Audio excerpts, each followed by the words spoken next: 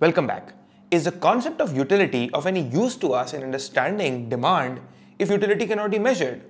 In this video, we use a different approach, which does not require us to measure utility, but still gives us useful insights into understanding the determinants of demand, that is determinant demand, the concept of demand and the consumer behavior without actually having us to measure utility. So let's jump straight into the video. So guys, we're talking about the ordinal utility, which is the indifference curve analysis in this video.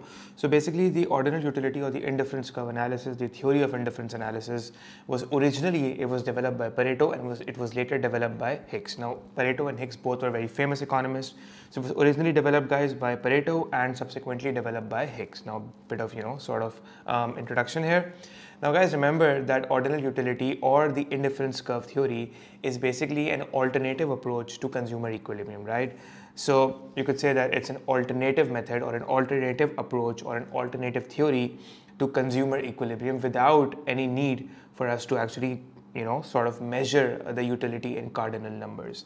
Now, remember that the ordinal utility approach is based on the premise, on the assumption that the utility of a commodity cannot be measured in absolute quantity or in absolute sense or in absolute numbers, right? And when we say that it cannot be measured in absolute numbers, what we are saying is that instead we are giving an alternative approach now that we are saying that this theory or analysis, it will basically rank, right? It is going to rank the different combinations, or it is going to rank the different bundles in the order of preference, in the order of the preference. Okay, I prefer this over this bundle, right? Now bear this in mind. Now this theory is basically assuming, it's assuming what? It's assuming that consumers can decide, consumers have the power to decide. They cannot measure the utility, they cannot give it a quantifiable number, but they can decide at least that whether they prefer the combination of bundle A over the combination of, let's say, bundle B. So for example, if we have two baskets, or let's say two bundles, and in basket 1 we have 4 pizzas and let's say 3 donuts, and basket 2 on the other hand consists of 2 pizzas and 4 donuts. We have two different baskets. So the consumer, at least the consumer could say that, which basket he would actually prefer.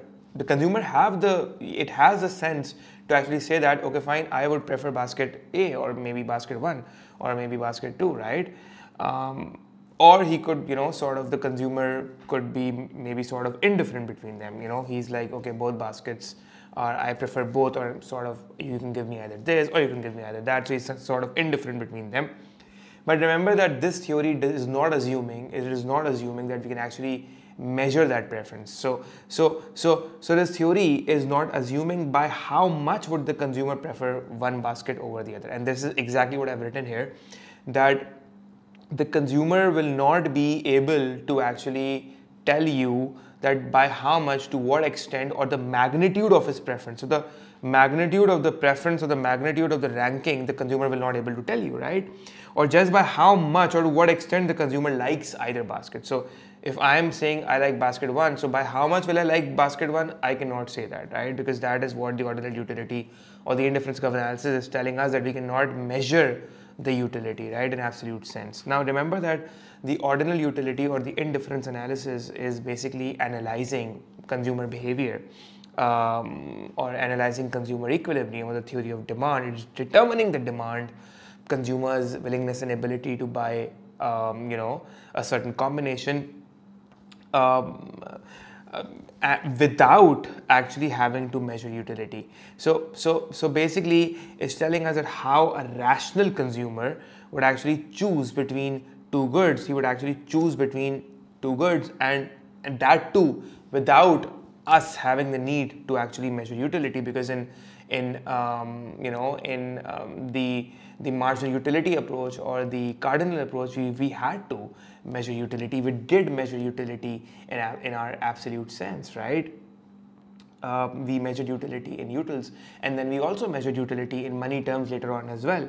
So guys, now you need to know that the indifference curve analysis is basically involves the use of indifference curve, number one, and the use of budget line. So basically, when we're talking about the indifference curve analysis or the consumer equilibrium through indifference curve, we're talking about two things that we need to know. We will study that in the later videos. This is an introductory video on the indifference analysis.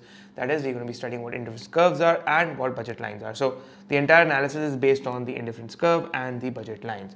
So basically what we're going to be doing is that we are basically going to be studying the indifference analysis. In the indifference analysis, we're going to be studying the indifference curves first, and those indifference curves will actually describe the consumer's taste, right?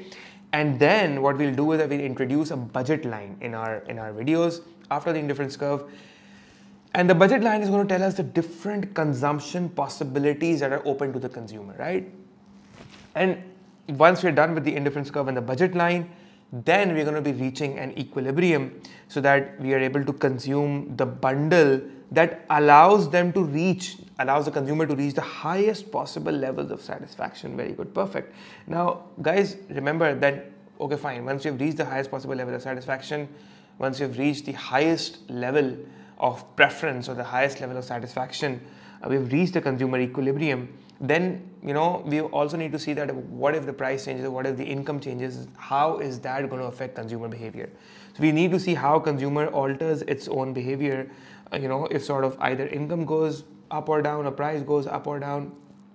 And then we're going to be deriving the negatively sloped, the inverse, the negatively sloped demand curve, the downward sloping demand curve, in a more satisfactory fashion, right? In a more satisfactory fashion than is, and that too because we are saying that we're claiming, Hicks claimed that there were weaknesses in the marginal utility theory, so the indifference curve will derive, because we derived the downward sloping demand curve in the marginal utility theory, right? Remember you guys saw my videos? In this video, in this indifference analysis, we're also going to be deriving the negatively sloped demand curve in a more satisfactory fashion, because we're comparing it with the reason why I've written in a more satisfactory fashion is because actually the indifference curve analysis was actually a critique to the marginal utility theory, right? So in that sense, we can say, in that context, we can say that we are deriving the negative slope demand curve in a more satisfactory fashion than is done with the marginal utility theory, right? And also, guys, one last thing before I end the video, I just want to tell you, if let's say I give you an example where I'm going to be telling you the basic difference between the marginal utility theory and the indifference analysis, it's quite simple. Let's before we move on to the indifference curve, let's sum up this difference. And let's say that we have a bundle of goods where the bundle 1 contains 6 apples, 3 oranges, 5 lemons. Bundle 2 contains 8 apples, 2 oranges, and 4 lemons, and bundle 3 contains 7 apples, and so on and so forth. So guys, if this was our utility theory, that is a marginal utility theory, the consumers would have we can easily assume that the consumers would be able to tell us that whether they are better off or worse off if they consume bundle 2 over bundle 1. And not only that, to what extent are they better off or worse off by consuming bundle 2 over bundle 1 and by consuming, let's say, bundle 3 over bundle 2. And if they consume bundle 3 over bundle 2, to what extent has the utility gone up, right? So basically, the consumer is sort of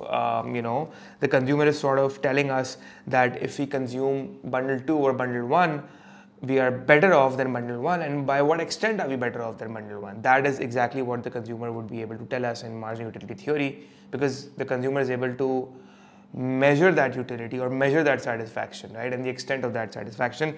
And he could also, let's say, tell us that if he consumed bundle 2 over bundle 1 and then he consumed bundle 3 over bundle 2, so you could say, the consumer could actually say that the increase in utility from consuming bundle 2 or bundle 1 was much higher than the increase in utility of consuming bundle 3 over bundle 2.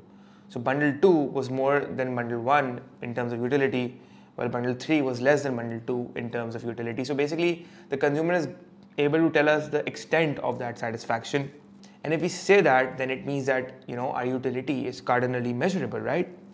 On the other hand, if we can use this bundle example in our indifference analysis, so we could say that the indifference analysis is using sort of a much weaker assumption in the sense that because we're not able to measure utility. So in that sense, we're claiming a much weaker assumption and saying that, you know, the consumers would only be able to order the bundles or rank the bundles in their order of preference.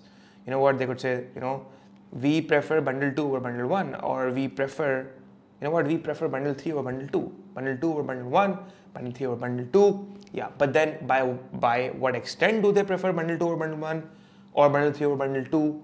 That the consumers cannot claim.